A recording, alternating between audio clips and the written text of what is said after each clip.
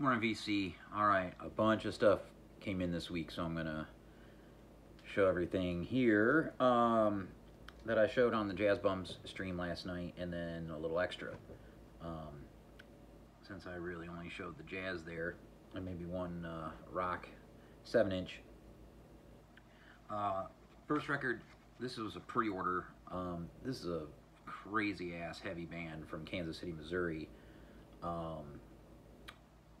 Missouri Executive Order 44 on Learning Curve Records out of Minneapolis.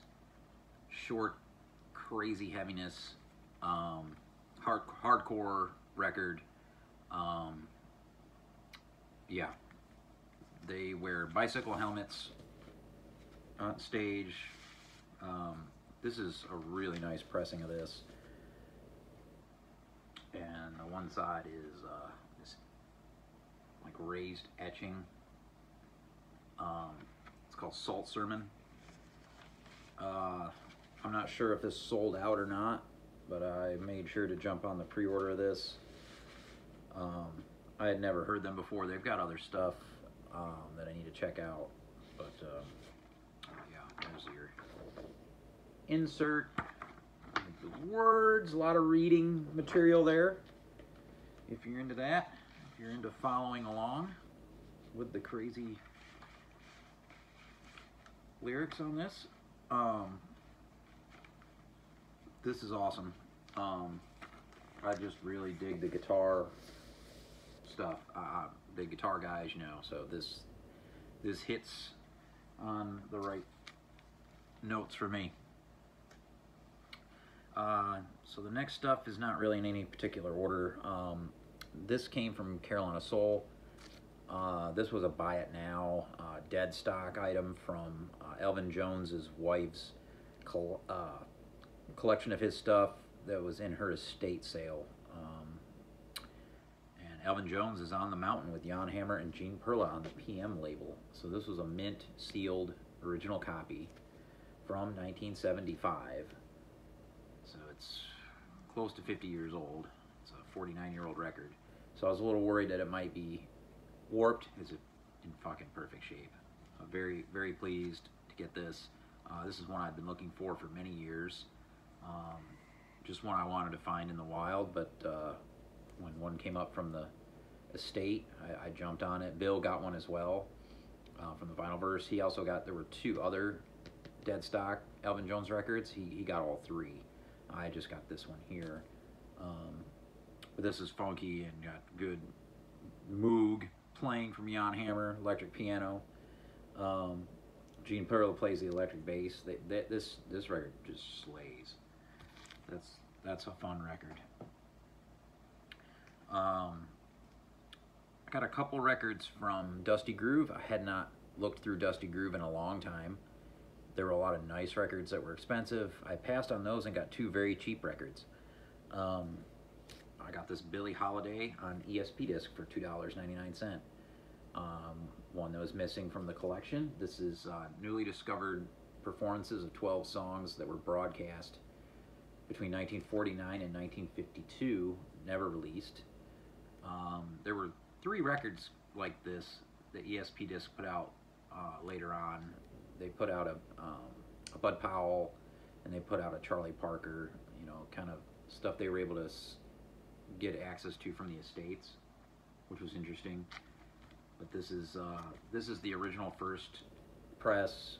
The second, or well, there was another press in the same year that had a gatefold, but this is the single sleeve pressing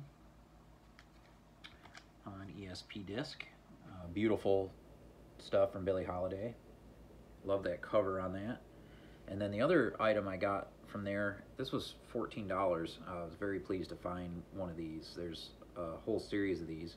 This is volume 5 of the New Sounds in Modern Music, as played by its creator Charlie Parker on the Savoy label. This is 7-inch.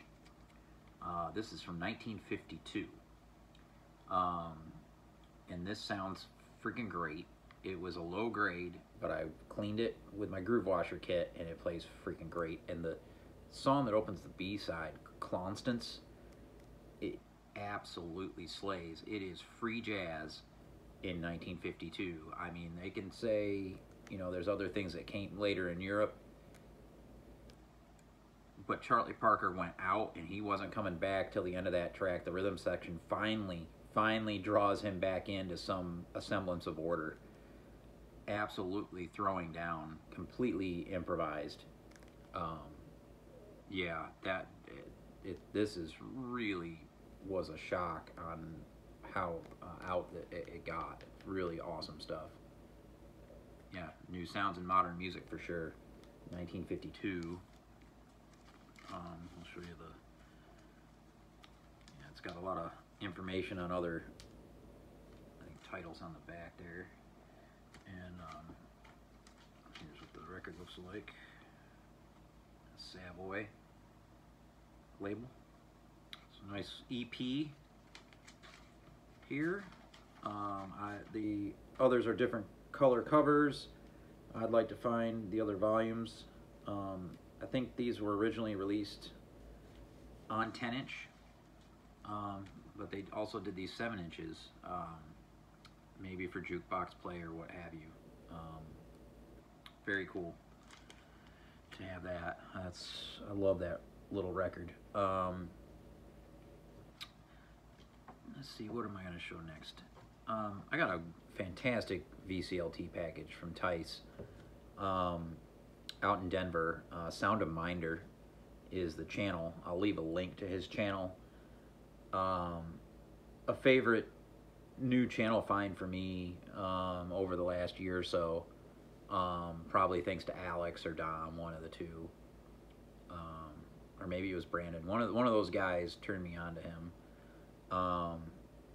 He just went on a trip to Japan that just mind-blowing stack of records that he was able to bring back. And yeah, I did a video and I showed where I picked up this record from Repo, and was very happy to find it. It's a shellac, Dude Incredible. I think there's only this one pressing, and it came with a CD originally, but my copy was missing the CD. I got a discount on the record for that, but he happened to have a copy of the CD, just, you know, without a cover or whatever, and he sent it my way so it completes this package. Very thoughtful for him to do that. So now I have the CD here with this. I can put that in the car and jam it whenever I want, or in the house on the boombox. So this is on Touch and Go. But yeah, so that was very thoughtful. But I thought that's all he was sending me. But he, of course, hooked me up. He threw a record and I think like 5 CDs in the package as well. And I'm getting into these today. I'm pretty stoked. This is a record, Disperser, a bastion of etc., a Chicago duo. Fantastic artwork on this cover. This is on an interesting label, RS Apothecary. I'm not familiar with, but I guess this is supposed to be really good heaviness. Probably similar to, like, I don't know, Horse the Band or The Locust or some things like that. So it'll probably be right up my alley. We're gonna give that a go here as soon as I get done with this video. I'm getting the boombox out, because he also sent a stack of very interesting CDs on a couple of labels I was not familiar with, and this stuff is probably going to be very experimental, which I'm excited about, because it's going to be stuff I've never heard. Adam H. Elements. This is on the Debacle Records label. But this has got some loops, electronics and effects, bass guitar, piano. Adam H does more loops. So this should be, and this is a freaking cool package on this CD. And you've got the fires in California, and then you got the ocean here, North Atlantic Current. CD is really cool looking. This is probably the first one I get into today. And I'll get back to you, Tyson, how I feel about all these. But this was recorded in Queens, New York. Very cool. That one looks very interesting. And then we got this one here. Brendan Glasson, I think. I'm not sure. This one's hard to. Some of these I couldn't find on Discogs. Also on this one's also on Debacle, so it should be possibly in line with that other type of stuff. We'll check this one out. And then he sent this one another really awesome looking cover. It reminds me of a cover of a Mark Lanegan record, one of the Mark Lanegan band, Blues Funeral. This is also on the Debacle Records label. This is Arkin Lawler and John Crossbauer. So this is some steel resonator guitars, and then banjos, bells, and oscillators from 28. This was recorded in 2018. Also, that's some really cool instrumentations on this, I imagine. National, yeah. So looking forward to that one. I'm gonna get into all these today. This one's Guy Capicciatro III, Heading North Again. This looks like a jazz outfit from New York, I believe. Recorded in New Hampshire. This is on Dromedary Records out of Kingston, New York. So yeah, I'm not sure where that guy's from, but recorded in New Hampshire. Could be from up there, but that's very cool looking. And then a sampler of that label. Hi, how are you doing? On his, and they made this look like a Blue Note record, but it says Brew Note. That's very cool. So this has got a bunch of stuff on it, and I think one of these artists I had heard of is on here. Yeah, Stuyvesant. I've heard of that group or artist, but that's the only one I've heard of. So thanks again, Tice. This is going to be freaking fun today. And again, like I said, I'll send you a message on what I think of each one of these and what paths it may lead me down to other records, because that's usually what happens when I find something I dig. Next, I'll show one record I found the other day at Lunchbox. I went in there, I was going to pick up a reissue, I forget which, and I was like, you know what, let me look in the used first and see if there's something I'd rather have over a reissue that I can get later. And I found this. They had put out a few promos that they had gotten for the store from labels and had decided to sell them. This one was extra cool because it's autographed by the entire band. This is the Delvin Lamar Organ Trio. I Told You So, their third record. A great organ trio from Seattle, Washington. The Coal Mine label out of Ohio. And I've got all the stuff prior here, the Close But No Cigar. I have the CD of that. I got that as VCLT. And then the live at KEXP in Seattle is killer, and that was a Record Store Day issue at that time. I think I actually, maybe the only record I got that Record Store Day was that from Repo. But this is such a killer trio. Jimmy James is a badass on guitar, Devin Lamar on organ. This particular record has Grant Schroff on drums. They change drums, the drummers all the fucking time. I'm not sure why they can't keep a drummer. But yeah, anyway, very, very cool promo. And it is a white label. It's a gatefold, really nice photo in the gatefold. And this is some good, funky, soulful, jamming, rockin' jazz. There's your label.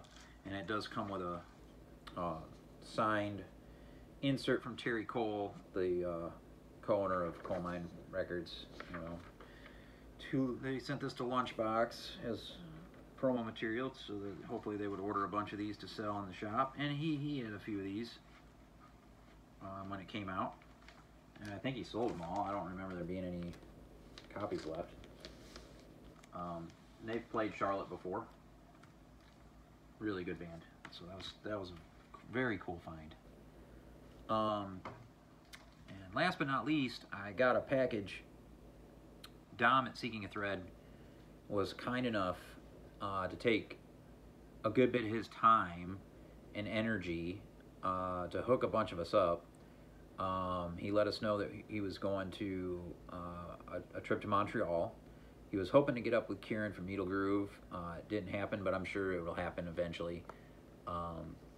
Him not being too far from Montreal up in upstate New York. And but he did meet up with another guy up there.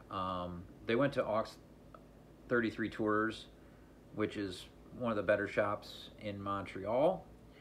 One that Kieran holds in high regard. And so we rummaged their Discogs, and because the conversion rate is very, very good right now with the US dollar to the Canadian. And then, of course, with buying a bunch of stuff, I'm sure Don was able to negotiate a good discount even off of that. And so I sent him the cash, and he sent me what I had picked out from their Discogs page. Got, what did I get here? I think maybe 3 7-inches, 3 or 4 7-inches maybe? No, 3 7-inches, and 7 CD and 1 record. The record I got, this was inspired by Tice out in Denver, Sound of Minder. He had brought back a bunch of records from this artist, and I have 2. I'll show these. I have these 2 records here that I've had for a long time from Masahiko Togashi. I have, of course, his most famous record, Song of Soil, you know, the session in Paris with Don Cherry and Charlie Hayden. He's the, you know, the armed drummer. He was confined to a wheelchair. He made a lot of records, a lot of great records, great free jazz. That being one, and then of course I think pretty much the follow-up to this. Yeah, the Color of Dream session in Paris, Volume 2. Paddle Wheel, or yeah, I believe this was on Paddle Wheel. Maybe it's King Records. Anyway, yeah, this has got Albert Mangelsdorf on trombone. It's got, of course, Jenny Clark on bass. Absolutely fantastic as Japanese original of that one. But that's all I had for Togashi. And he brought back a lot of the records of his group, the Guild for Human Music. And they had this one, and they had it marked down because the cover's got some discoloration. But it's an original from 1977 on Denon Jazz of Essence, Togashi's Guild for Human Music. This has got flute and cello in the group. Absolutely fantastic. It's got Sato on piano. Yeah, I'm very, very stoked to get this at a very reasonable price, and it still has the obi and the insert. I'll show you the label. Very cool. And they have one more of his records. I might order it at some point. This is just a stunningly mint copy of the record itself. Very, very pleased to find this on the Discogs page for that shop. That one was like on the first page I looked at. I was like, oh boy, I'm in for it if I'm going to be finding stuff right away like this. And then I picked out this CD because it was cheap, very cheap. Mars at Watts on ESP disc, the German issue of this CD. And I have this original record, and this is one of the best ESP disc free jazz records ever made. It's interesting on the insert. It's got the full list of just the jazz titles that ESP disc put out. The first, you know, kind of in their first 100 records or so. You had some of the there's 4 3000 series jazz records listed here. of which I have two of them, and I'm missing two of those. Of all of those listed, I am short 8 of those, and that's it. I have all the others. So this is a nice little guide to remind me on what it is I'm looking for when it comes to ESP disc and completing their jazz canon. It's pretty much essential business. But this was very cool to find, throw in the car for drives to work. And then there were these 3 7-inches, which are all fantastic, especially this one. Lester Young. This is from 1956 on the Vogue label from France. And there are 3 volumes, all with a similar cover. But this is absolute fire. Picking up where that Charlie Parker left off, just absolutely throwing down, freaking improvised. A lot of groove though. I mean, it doesn't, you know, these songs are absolutely incredible. Just Cooling, Sax a Beep, 1 O'Clock Jump, Jumping at the Woodside. All these tracks are absolutely killer. Yeah, I'm gonna be listening to this a bunch. It's a great little EP. And again, I'm gonna have to try to find some of the others. Roy Haynes is on drums on the first 2 tracks. Lyndall Marshall's drums on the second 2. I don't know any of these other guys that he plays with. But yeah, it's got the tip-on back. This was very cheap. Condition wasn't listed very good. I cleaned it up and it plays absolutely fine. I'd say it plays VG. So that was really cool find. Never seen these before. This one's a big one. I'd love to still get an original of this. It'll go about €30, but this is Brotsman, Van Hoven, Han Benink. This is Ein Hatzfriedlied. That's how it's pronounced in German, I'm not sure, but it's a 7-inch. That was originally on FMP. This is on Cienfuegos from Austria from 2012. This was an RSD release at that time, which I was not aware of. So very cool to get that. There's some great free jazz from Peter Brotsman and crew. And then this free jazz 7-inch,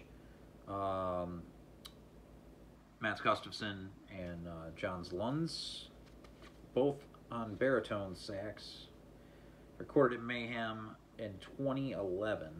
This is interesting.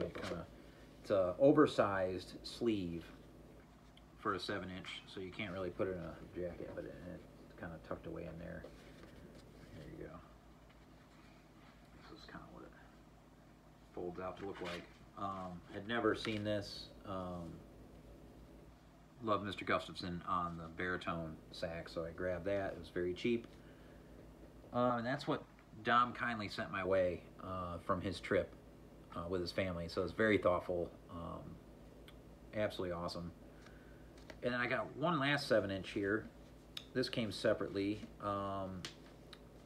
This is an iconic rock 7-inch.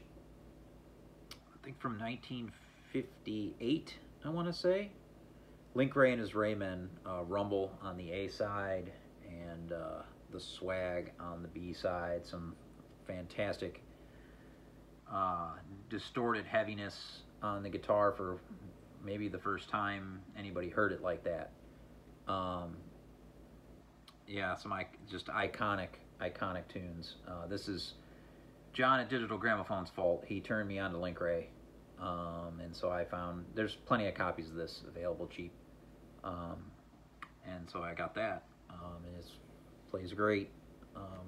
Very happy to find that. I actually had found his first record for a good price in Asheville that has Rumble on it, and it can go for I think someone's trying to sell one right now for $350. They wanted like $120, and it was autographed by Link Ray. I put in an offer, and they declined the offer, and then when you get a declined offer on Discogs, you can't just go back and make another offer. You're gonna have to pay what they're asking. So I was thinking about getting it later on, and someone bought it already. But I did get the 7-inch, which has the song I wanted, so I'm good there. But yeah, that's everything. Hope you're all well. Peace.